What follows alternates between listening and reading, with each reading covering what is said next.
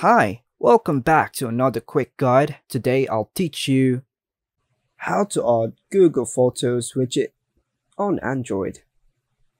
And it's literally an easy process, so make sure to watch until the end of the video to know how it's done.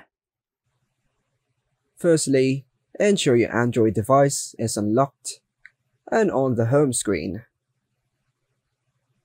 Long press on the empty space on your home screen.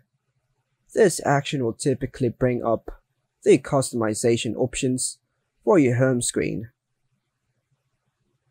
Look for an option such as Widgets or Add Widgets on the screen. This may vary based on your device and Android version. Scroll through the available widgets to find a Google Photos widget. Once you've located the Google Photos widget, tap on it to choose it. Drag the widget to the desired location on your home screen and release it. You may need to adjust its position based on your preference. Then choose Google Accounts. Then tap OK. Choose a photo.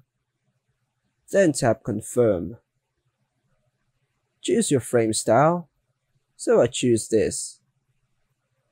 And that's it. And that's all for now, folks. Hope you like and subscribe. Thank you.